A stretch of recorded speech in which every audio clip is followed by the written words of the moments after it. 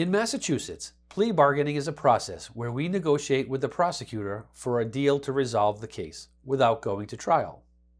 Typically, this means the defendant agrees to plead guilty or admit to sufficient facts with a recommendation for a lighter sentence. Plea bargains can save time and reduce the uncertainty of a trial. Both sides can agree to a joint recommendation, or we could ask the court for something different from what the government requests.